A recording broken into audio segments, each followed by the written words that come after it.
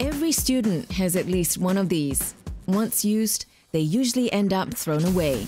But thanks to Save That Pen, these pens can be given a second chance. We collect unwanted or used pens from members of the public around Singapore, and we actually sort and refill these pens, and then we give it out to underprivileged students, both in Singapore as well as in the region. Save That Pen has been going on for 4 years. Started in NUS by a group of final year students, the project has since gone big, really big. Schools and other universities have joined in. Organisations like NEA and NTUC have stepped in to support the initiative. And young NTUC volunteers have been recruited to help sort and refill the pens.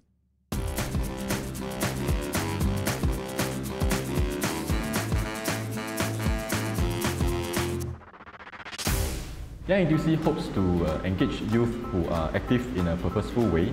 We also support and encourage youth activism. In this case, Save That Pen epitomizes the cause, and through Save That Pen Day, we hope to create awareness about the environment. It also provides a platform for our members to play a part in it, in making this environment more sustainable. I would like to give the pen a new lease, and because I'm always interested in voluntary work, so coming to see this event, I feel that it's a good cause, and I thought it would be good to volunteer and have some fun with the secondary school students. In all, some 50,000 old and used pens have been collected, and around 20 schools and villages in Singapore and the region have benefited from this single innovative scheme. Now, there's even a designated Save That Pen Day. The response has been phenomenal. So basically a lot of people take to the project. I think many Singaporeans can relate to the fact that, we waste pens. So we try and target students because we believe in the message that sustainability needs to be taught at a young age. And that is why we have Save That Pen Day today. Today we're expecting to collect about 18,000 pens. So that's quite a lot because we've been running this project for the past 3 years and we've collected 60,000. Initially, we try and link up with schools, see whether they are interested. And there are some schools that are very green effort friendly, and they will say, oh, quite a good idea, they will start it. And after 1-2 years, we are at quite a steady state. Schools actually approach us instead of the other way around. And we have a whole starter kit guide for schools, for them to start with the sorting, where to get refills. And a lot of schools these days, they go for overseas expeditions, and this is where they can put the pens they have refilled to very good use by passing it on to the other needy kids around. Equipping the participants to do their own Save That Pen projects is a great way to localize the scheme and help it gain greater momentum. Now, anyone interested in saving the environment by recycling pens can jump on board with the easy step-by-step starter kit provided by the team. The experience has been very new, and it teaches us how to treasure our pens even more.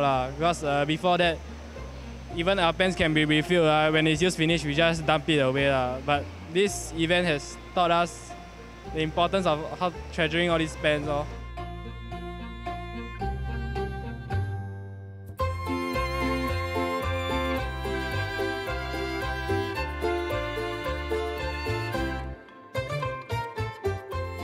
Basically, we took leftover pens from Save That Pen, which weren't used before, and we constructed, using badminton nets, a curtain of pens.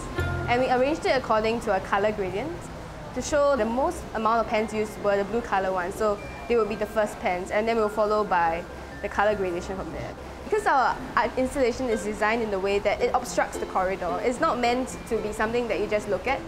So the idea was to get people's attention when they went into the corridor and they had difficulty going through it. So we want to present the pens as a collective to show that, hey, this is the amount of waste that you are generating. What started out as a simple project to save old pens has become a new chapter in Singapore's move to promote sustainable living. We have a very big vision that we want to have a zero waste living. Right now, what we are focusing on will be what is following up after Save That Pen Day. We hope that the schools who have participated in Save That Pen Day will continue the entire cycle so they can experience and learn about environmental sustainability. Indeed, in conveying the message of protecting the environment, these pens are definitely mightier than the sword.